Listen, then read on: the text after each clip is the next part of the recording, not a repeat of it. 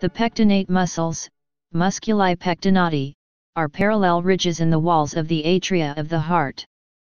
They are so called because of their resemblance to the teeth of a comb as in pecten.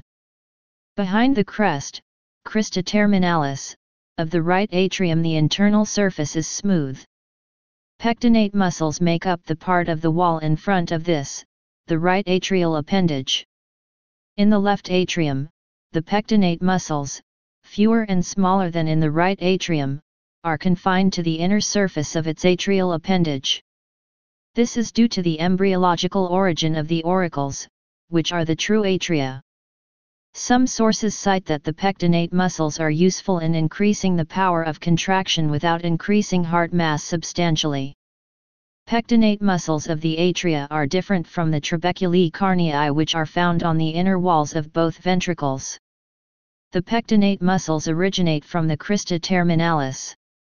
Please subscribe and thanks for watching.